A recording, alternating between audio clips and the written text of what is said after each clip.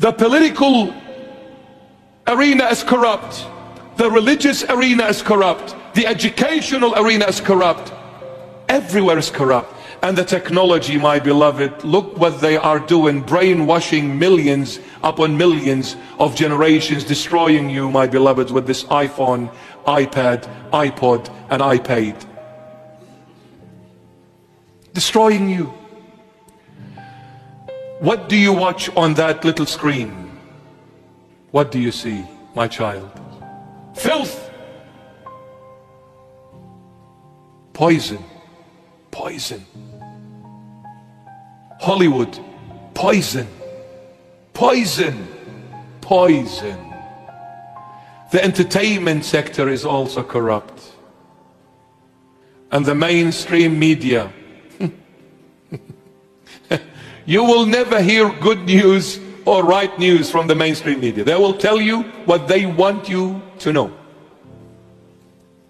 They will never tell you the truth.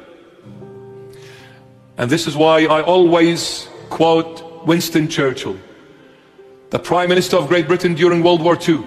Winston Churchill said, "The most powerful weapon in the world is the truth. And this is why it is quite often being surrounded by a bodyguard of lies." The most powerful weapon in the world is the truth. This is why it is quite often being surrounded by a bodyguard of lies. And the mainstream media, their role is one thing: to surround the truth with a bodyguard of lies.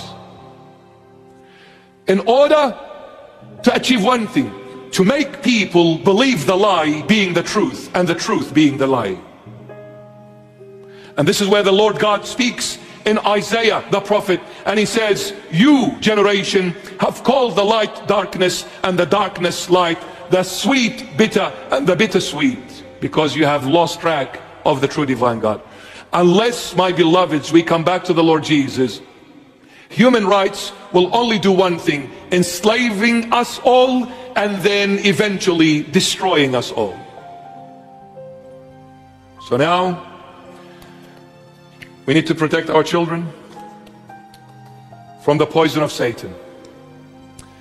I want to say this, so sadly I will say this: it's absolutely shameful of us as human beings to reach this low level where we cannot recognize our humanity anymore. My goodness, what has become of this human being? A time is coming, I can't say to a guy, "How is this man?" because I may be found to be offensive to that man, because that man turned out to be not a man, where I saw everything being a man.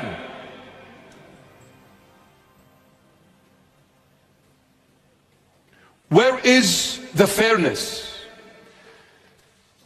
The Western world, shame on you as the entire Western world to call yourself a democratic countries. You are lying through your teeth. Democracy has got absolutely nothing to do with you. And by the way, democracy comes from the old ancient Greek people, from the word demokrata. Democracy was invented by the Greeks. It is something of old, nothing new. But that democracy that is founded and built outside the circle of God is nothing but the poison of the snake, Satan. And this is what we're witnessing in our time and age. So they're passing the law, and now they want to impose that law everywhere, teaching your children. If somebody wishes to choose a lifestyle, oh, they're free to do that. I am in no position to go and judge that person. The judge is God, I'm not. So if you choose to live in this particular way, you're free. However, how come you are entitled to choose whichever way you wish to choose to live, yet no one has the right to say nothing about that? And then when it comes to me choosing the way I wish to live, all of a sudden I am a judgmental person, I am a discriminative person, and these Christian people are fanatic. They're crazy about their faith. Let me tell you one thing: Whatever my Lord Jesus taught me, I'll take that with me to the grave. Neither you nor anywhere else will impose that on me. You want to live your way? Go for it.